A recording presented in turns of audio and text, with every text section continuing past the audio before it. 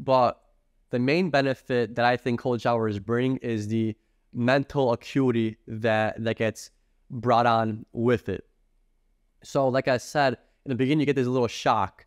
You get the shock. Your cardiac output goes up, blood gets pushed to your heart, your brain, and with that influx of more blood to the brain, it pushes in some dopamine, endorphins, all those feel-good chemicals, and that's why you might feel a little bit more alert, more a little like ready to go. You just feel a little bit better. And some of the research that I looked at is that cold showers, along with other therapies, medication, things like that, cold showers had somewhat an effect on psychosis. Something about that initial shock with the cold, it's almost like electroshock therapy that they used to use for depression, schizophrenia back in the day, where it shocks your brain. So this cold shower is almost like a mini shock without those adverse effects, you could say, or risk of throwing you into a different mental problem. So this little shock is almost like a quick little reset, or they're thinking this little shock increases the threshold for you to have those psychotic episodes, or that threshold goes a little bit higher for you to maybe produce that schizophrenia effect or those mental issues. So for some reason, there's like a small link to it that cold showers might help with schizophrenia or psychosis by giving that little shock and almost resetting something in your brain, and also increasing that threshold. So it's going to take you a little bit more stress, you could say, to go into that psychosis. Depression, on the other hand, there has been some research that's showing that cold showers do have some implication on the prevention or decrease of depression. So with that being said, the idea that I mentioned before, the idea that pushing more blood to your brain is also pushing endorphins, dopamine, pushing more neurotransmitters to your brain, which then they're thinking that it plays a role in depression and preventing it.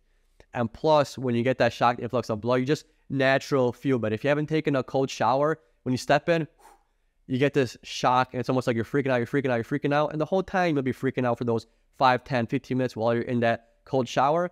But when you step out, you just feel like a different human being. You're feeling like something just changed a little bit. It's almost like you're more wired, more ready to go.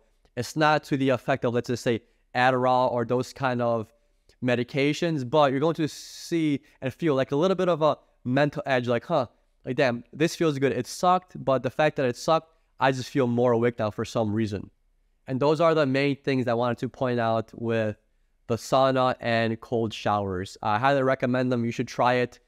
Of course, do your baby steps. Maybe do the sauna for 15 minutes. Just push through it. And then once you finish that sauna, go to that cold shower. Do like 5, 10 minutes. And you might feel a little bit of a difference. Something about just getting through the this sucks part just makes you feel better in general. And it does translate to life, because if you're in school, you don't want to do the homework. If you're at work, you don't want to go to work. You don't want to do the laundry. You don't want to clean your room. You don't want to do this. You don't want to do that. And you always force yourself to do things, and you always have to like battle your lazy self or your weak self. And somehow the struggle that you encompass in the sauna and the cold shower, it translates over where it's just a little bit easier to do certain things.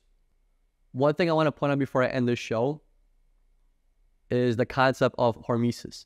So this is the exposure to a stress or a toxin at small amounts for its positive and beneficial response. So this idea is that if you expose yourself to a small amount of stress or a small amount of toxin, you'll be more resilient to that toxin. So with the stress, if you put yourself in a little bit of a stress situation, it increases the threshold of where you feel that stress, and it makes things just a little bit easier.